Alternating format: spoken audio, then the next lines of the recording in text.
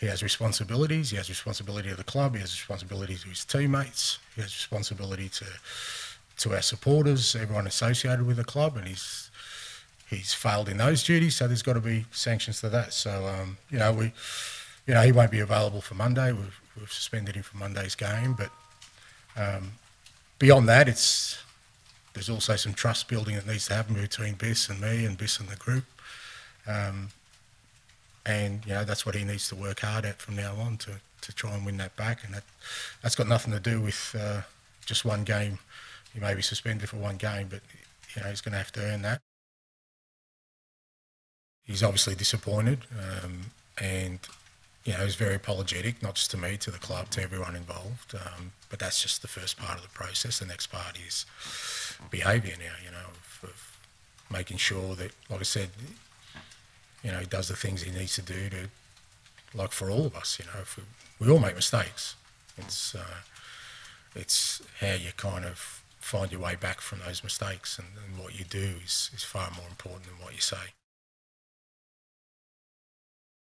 He's made a really poor decision, and you want to understand that, and you want to try and help him through that. And as a club, what we can do to make sure he doesn't make those kind of choices and decisions in the future.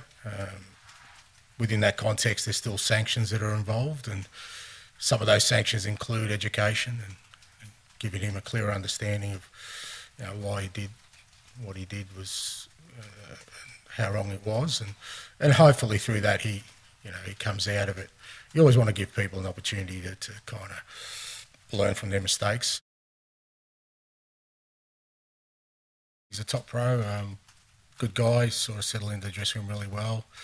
Footballing wise, you can see that he has the attributes that kind of fit in with what we're trying to do. There's still an adjustment period there, obviously, because we play a little bit differently, we train differently, and we've seen that with every new signing that comes in. But so far he's fit in really well with the group and with training, and we've still got a couple of sessions to go, but so far so good. I go into every season with the same kind of target of trying to be successful. Starting point for us is, I guess, improvement in our football, improvement in the consistency of our football.